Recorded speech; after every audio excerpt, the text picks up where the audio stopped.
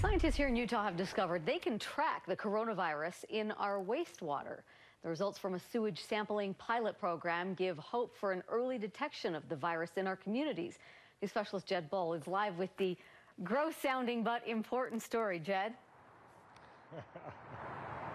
That's right, Deanie. 2 months ago, researchers in our state started testing our sewage for the coronavirus.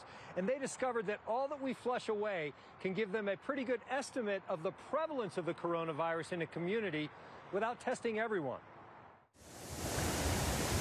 Big picture, we were able to discover that we can indeed see and track the virus in sewage. Confirming what scientists at the Division of Water Quality and 3 of our universities set out to discover.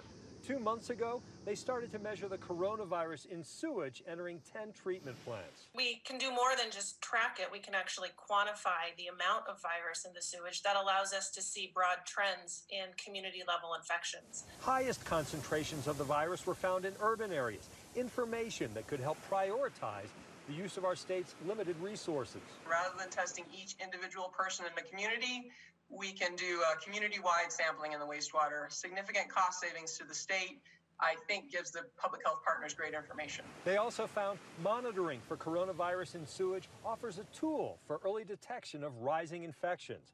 The virus was found in the water entering all 10 sewage treatment plants, but it was not detected in the treated water leaving the plants. Last month, spikes in the virus were measured in the sewage headed to plants in Logan and Hiram. That trend reflects the increase in active cases reported for Cache Valley.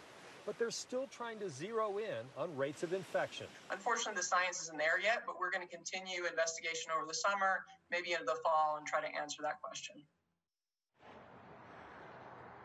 And the next step is to figure out how we can use that information to our benefit in our communities. At the same time, the state will start to expand the number of wastewater treatment plants where they're doing the sampling for COVID-19. Guys? What an interesting discovery. Jed, thanks.